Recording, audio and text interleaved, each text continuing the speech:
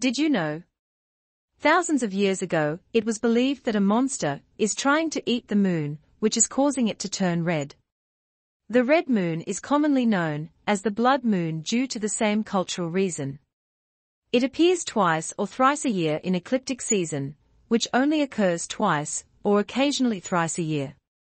Eclipse season is a time zone when the possibility of total lunar eclipses increases. Eclipse season only lasts for 35 days, at 6-month intervals, while a red moon can last for more than 2 hours.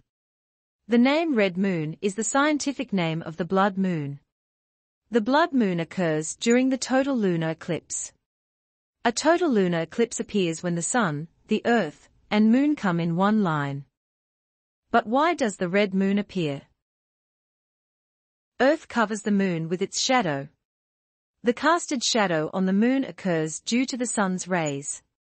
The sunlight hits the gaseous atmosphere of the earth and causes the green and violet wavelengths to scatter. Since the green and violet wavelengths scatter on the visible spectrum more than the red wavelength, it eventually causes the moon to appear reddish. Why is the color always red and not any other color? The Earth's atmosphere plays a significant role in this phenomenon of moon color. When the sun's rays hit the Earth's gaseous layers, it refracts filtered rays in such a way that green and violet wavelengths scatter more intensely on the visible spectrum, and thus gives the reddish appearance to the moon. Do you know what moon sickness is? The term moon sickness is strongly associated with ancient times. In the early centuries, it was believed that the total moon eclipse caused some health issues, and the crime rate also rose during the eclipse season. Many people believe that they feel a change in their behavior.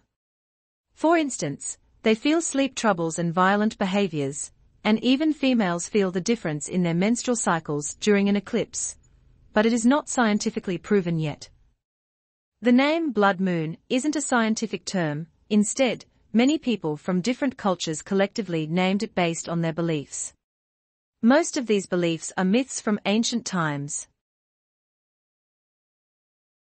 When is the next blood moon? The predicted next blood moon, based on the eclipse cycle, will be on the 8th of November 2022. The type of the eclipse will be the total lunar eclipse. It will appear on Node A. Node is a point where the moon and the sun intersect. Thanks for watching. We hope you enjoyed the video. If you are a fan of science news, don't forget to download our app by scanning the given QR code. Let us know your thoughts in comments and make sure to subscribe to Science Quest for future updates.